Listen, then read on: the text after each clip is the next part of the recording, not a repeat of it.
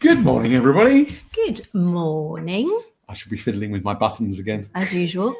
Was it Wednesday? Is it Wednesday today? It is Wednesday. It is Wednesday. Okay. I know it's 11 o'clock because we're doing the Elevenses show. Happy Wednesday, everybody. I hope you are well. I am delighted to say the rain has stopped here after several days of really boring torrential rain. Went on and on, didn't it? Really did. Yeah. Got to the point where walking the dog became a challenge because when he came back to the house, there were no dry towels to dry him on. So I've nearly done. That's our little bit of domestic news, just to hopefully welcome a few people into our day. Oh, we've got 9 people already. Well, yeah, marvelous. Well, you are going to be very excited today because we have a lovely guest to join us. We do. And what we're going for today is contrast with yesterday's guest. So yesterday we had a punk. Yeah, we did. John was very funny yesterday. Which was fab. And today we're going not at all punk, but equally as wonderful. Drum roll again.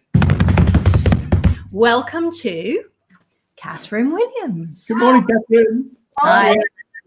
I think it's fair to say you're not really very punk, isn't it? Well, when I was managed by Alan McGee, he told me that I was unplugged punk. Oh, okay. So I'll retract my statement and say you have been a bit punk. Well, and also I would say, I mean, sleep, don't they? I think, don't I remember, wasn't your first album recorded for some phenomenal? Your album, the first album was like the Buzzcocks' first single, like you recorded it for £80 or something, isn't it? Yeah. On downtime in studios and home recordings, and then the Mercury one was £3,000. So yeah, everything's always been done on my label. So I suppose I do have a punk heart. Yeah, no, that's true. I do remember that at the time because it was a real like, how on earth has she done this moment, wasn't it? Where people were absolutely focused on to do things with quality cost a lot of money, and then you kind of came along and just exploded that. Yeah, well, I remember at the Mercury's, I was talking to Chris Martin, and I was asking him how. I was like, "Oh, how much did your album cost?" It was Parachutes, and I think it was like near to $500,000 or something. And I remember putting my hand on his shoulder and saying, "Let me give you a bit of advice, Chris. You're never gonna make any money on an album." And then a few years later, I saw him. We were in the BBC studios. I was doing some session, and he was walking towards me with Gwyneth Paltrow on his arm, and XY had just happened, and I was just like, cringing. My arse was clenched. I was like, "Please don't see me, please don't see me." And he came up and he put his arm around me and said, "Hi, Kath, thanks for the advice." Oh, well, that was quite nice in a way, wasn't it? Yeah, it was lovely, yeah. So, how are you doing? Well, I'm kind of, if I don't watch the news and I don't think about the awful stuff that's happening, this is sort of how I've always wanted life to be. That's good. That's a good way of looking at it. I said that the other week. Shh. I said I get way more work done if I don't have to go to pointless meetings and I can just get on with what I'm doing. Yeah, well, I'm at home with the kids.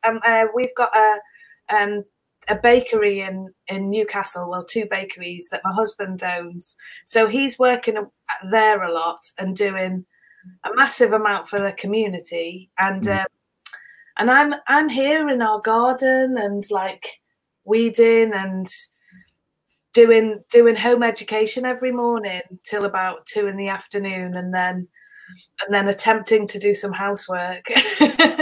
But I've been on the hamster wheel of like work for the last, I've done 14 albums of my own, and then I've written for everyone else around the world for 20 years. So it's like the first time I've ever really paused. And you can't escape with any of your distractions. So I guess that you have to sort of, I've had good days and bad days, and I haven't wanted to do anything like this. It's the 5th week, and it's the first thing I've done a live show. But it feels like it's a good reason because the music venues have been that's my sort of home away from home, and all the people who've looked after me over the years while I've been touring. And I've done a long drive in my VW Polo, and then they've welcomed me, helped me get my gear out, and made me a cup of coffee. And I have been thinking about like loads of people who have looked after me over the years, so I'd like to sing to them in return. Well, we really appreciate that, Katherine, because, you know, you are definitely one of us and one of our community. And so we were really chuffed when you said that you would come and offer us a song or two today. Yeah. Because, you know, that's really nice. So I think at that point, basically, we should bugger off. We're trying to bankrupt Spotify. I've realised that most everybody who comes on is people that we spend the whole day listening to on Spotify. Well, if you can start something up that is like Spotify, but then doesn't cripple us. Yeah, then that'd be nice, wouldn't it? Maybe that's the next project after we've saved all the venues. Yeah, let's save the venues first, then we'll move on to that. We'll get that done. So, if you got a song for us, Katherine, we'll step out and let you play, and we'll come back at the end. Oh yeah, I think I'm gonna do like a nice mellow one, and then a slightly more upbeat, sunshiny one. Great. Excellent. Okay. We'll leave you to it. This is called Picture Book.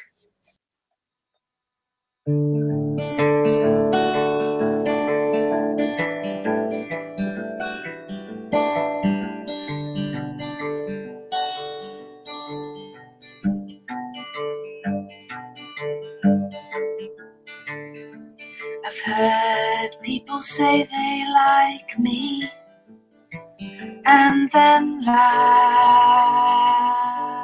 when I fail.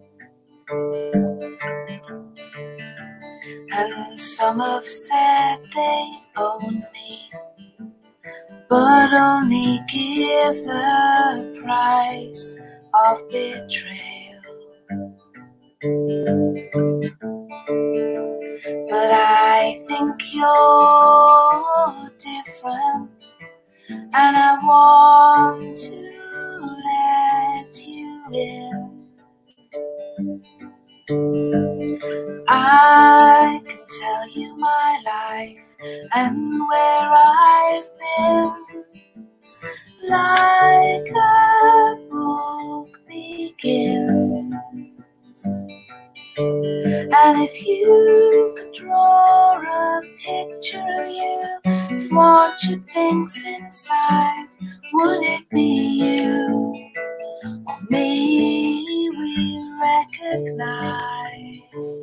And if you could draw a picture of you, of what you think's inside, would it be you or me we recognize?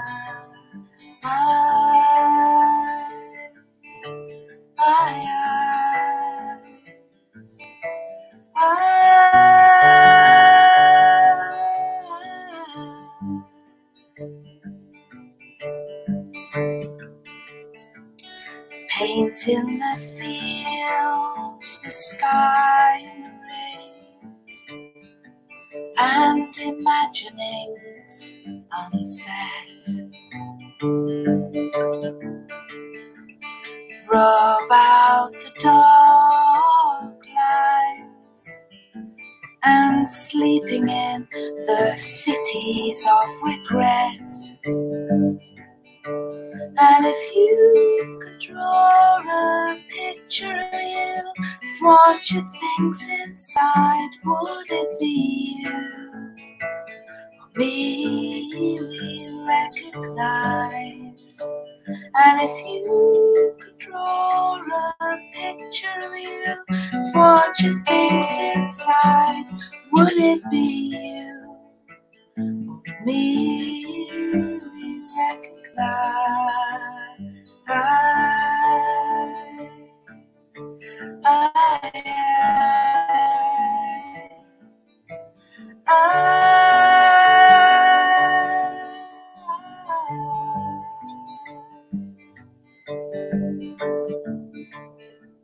Secrets are in our hair, like cartoons flying in the air.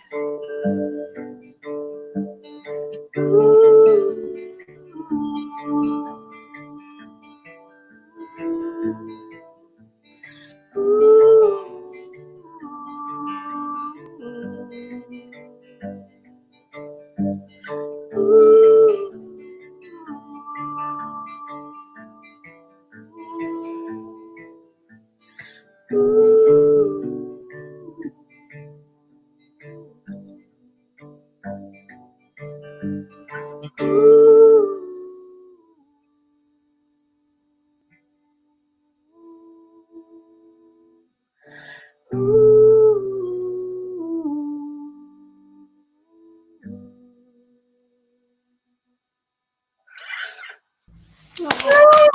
so beautiful. Thank you. We were just talking about the elemental nature of some musicians and how music's going to come out almost, well, seemingly to the rest of us, effortlessly. And I'm sure it doesn't always feel effortless to you, but pounding. but it really just flows out of you, Katherine. Oh, well, it's weird because this so last night I did one song for my friend Sylvie Lewis online for Huntington's disease because her mum had that, and she's been feeling low, and I felt like I needed to just sort of get out of myself and get over it and do some singing. But like apart from that, and I did a FaceTime to my mum and dad of their favourite song, Dr. Hook's song, Sylvia's Mother, and they were singing along, and that was so nice. Apart from those two things, this is the first singing I've done in 6 weeks. And you've not been hit by the isolation creative bug that we've been talking to lots of people about, that we suspect there might be in about 9 months' time. There's going to be hundreds of albums all around the themes of lockdown and being isolated and being on your own. Well, I was feeling really bad about it because I was seeing everyone do it and then not doing it myself and thinking, what's wrong with me? And then I read that Nick Cave, you know, the Red Hand Files. Yeah. And he would get those emails every couple of weeks. And he was saying that it's fine to not feel it all the time. And actually what we're going through is we're sort of in history and we're in the eye of the storm. And it's okay to take your time and do it the way you want to do it. And I think as well, what I've realized is like, I don't just want to sort of promote myself or do it. I want it to feel like I'm doing it for someone or for something. So to do it for you or to do it for the Huntington's disease, that feels okay because it's not going, hey guys, what about me? You know, like giving something instead of just feeling like some sort of arsehole that needs an audience. But I think also for you, I mean, you said you've got the kids at home and you're trying to do homeschooling and trying to hit that balance between work and home and family, and it's really challenging, isn't it? I mean, we're lucky our kids are old enough that they get on with their own thing, and you know, we see them at lunchtime and in the evening, but they don't need us other than that. But I think it's quite different if you kind of got the responsibility for keeping an eye on the kids as well as trying to do everything else, then that changes the whole dynamic, doesn't it? Yeah, well, I mean, this is my first work day in the studio, and I haven't been here. It's definitely hot in here. The windows haven't been open for a long time, but yeah, I've sort of reveled in that sort of concentration and you know, I'm really good at GCSE level maths now, which I've never and well done. And I've been reading lots of books and doing like art with my younger one, and I don't know, it just feels like it's the sort of virus side of things is horrific, but the other things to take from it, realizing, I mean, I just really appreciate like my family, and you know, normally I'm moaning about what's wrong with the house, and now I'm like, God, we've got a house. You know, we live in a house and we've got a garden, and you know, I've been feeling like I've been my gran, like fixing things and mending things and making things like eggy bread or bread and butter pudding or anything that involves something a bit stale that you can make wet and then cook again. So yeah, I feel, and also on our street, everyone's been looking after the older people and shopping for them, taking turns, and I've never spoken to so many neighbours, and the kindness of it all, I just want that to continue.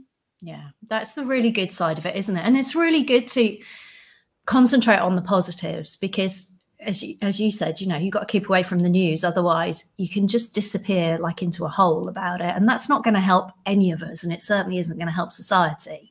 No, and I have to personally turn my fear down so I'm not passing it on to the children. Yeah. Like, they're okay. And occasionally they'll ask questions and I'll be honest about it. But, you know, just watching rolling news makes you. I was talking to my neighbour about it because she was getting really worked up, and I was like, rolling news isn't good for you because it always makes you perpetually think that there's going to be some more information, but there never is. But it sort of drags you down. And you know, I listen to the news once a day, like, or look at it once and then go, right, that's done, because doing more, it's not like a job to watch the news. It's not going to change the situation. And we're all doing what we need to do anyway, which is staying in. So yeah, I'm finding up increasingly with the news. Actually, I find the news, because that 24-hour rolling cycle you mentioned, the news gets created to try and fill up all that time. Exactly. And then it doesn't really seem to get corrected. So I was talking to somebody only yesterday who was telling me about, oh well, depressingly they were saying, oh well, the mortality rate isn't really up, and I said, well, it is.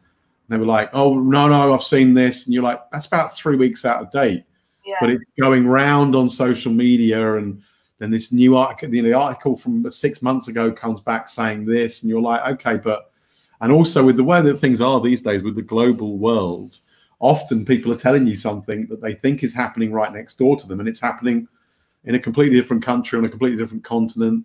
You know, there's this government failure. But that's not us. That's another, you know. And it happens particularly with the US, doesn't it? Where somebody says something in the US and people are like, well, this isn't going to happen till then. And you're like, but nothing's been said for the UK yet. No. So, yeah, it's really unhealthy. And I think it's a really good thing to be doing, to try and concentrate on what are the, I mean, obviously coping and getting through and supporting neighbours and family, but just concentrating on, you know, what are the positives of this? I mean, positive for us, we've actually managed to recruit loads of coordinators so they can talk more closely with venues around the country. And that's something we've wanted to do for absolutely ages.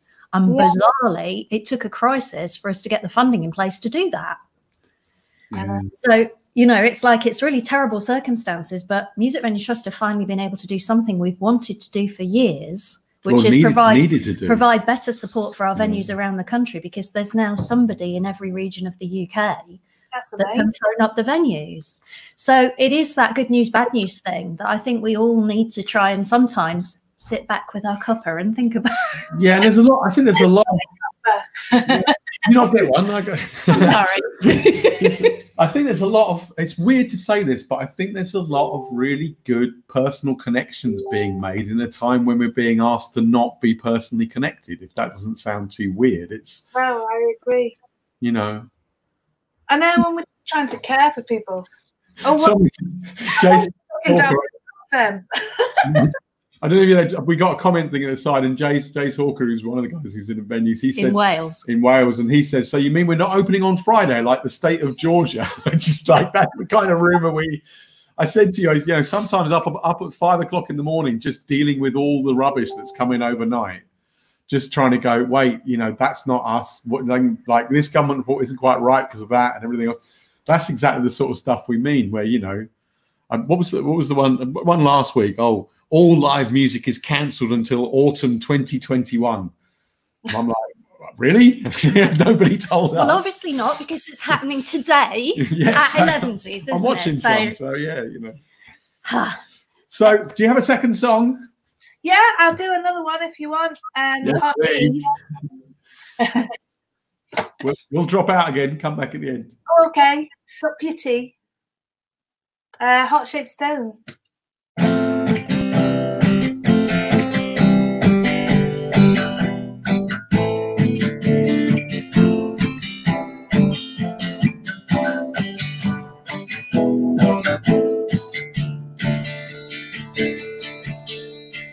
Word comes round, towns go south, climb into bed with the lights turned down. My oh my, have no doubts, working so hard for open town. All the times you're on your own, looking on a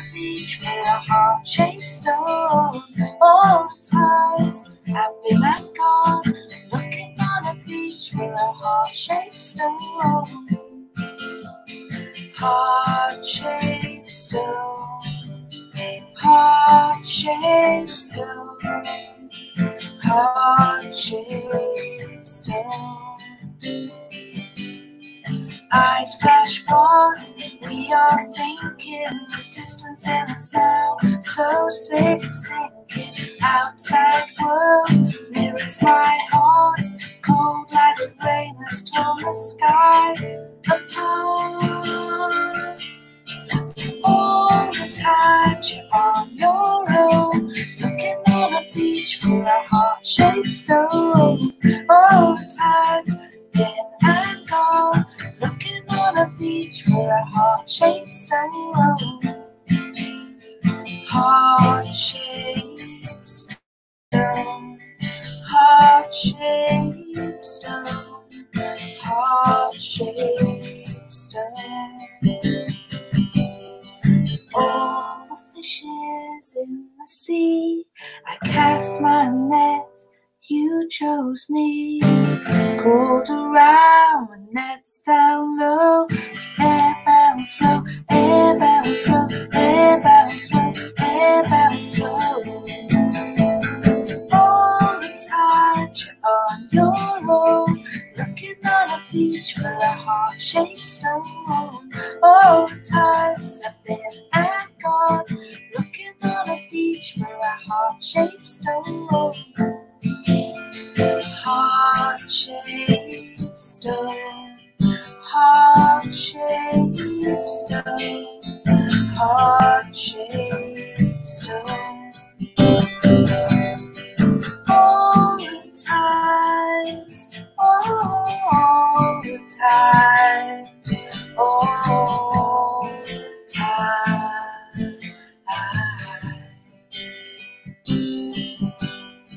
All the times you're on your own, looking on a beach for a heart-shaped stone. All the times I've been and gone, looking on a beach for a heart-shaped stone.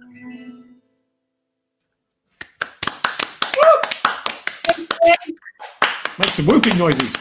It was too lovely. Thank you. Oh, really nice to see someone. We're also, I mean, we're just sitting here saying we're so spoiled. People coming and singing for us, but of course, it's actually for our community, and you know, we're just the interface for that. So, thank you, Katherine. I'm sure there are an awful lot of people either watching now or that will watch it on the Facebook page and streams who will really love seeing you and hearing from you. Oh, well, thank you. And thanks to everyone who has looked after me on the road. Love you all. Nice to be part of the Weirdo crew, and hope to be back on the road and seeing you all soon. Yeah, well, we hope we'll see you really soon, Katherine. You take care and enjoy your isolation and the positives you're getting from it. Yeah, I'm going to pretend that this is going on a little while longer and not going You go for it. Take care. Hours and hours. I had to do 10 hours. They wouldn't let me go. Are you still watching Peppa Pig? Bye, my dear. We'll see you soon. Bye. Well, that was lovely. That was really lovely. Yeah. We were saying while Katherine was singing that we are definitely being spoilt here. We are. Looks like somebody arriving in the corner of your office that you really listen to a lot and love the music of, just to sing you a little song. I know. Yeah. It's very nice. Well, we've got a few more set up, and then we've got a massive great wish list of other people who want to come and join us. Yeah. So if this carries on for more weeks, it's going to get... It's my carry on pretending it's going on. So we just have people coming and singing for us anyway. Well, we can do our best to do that. But yeah, have a good day, everybody. Please do join us tomorrow when we've got another fab guest, and the following day, and the following day, and on and on. We're enjoying doing this. We hope other people are enjoying it too. Lovely we will see you again soon. Goodbye. Goodbye.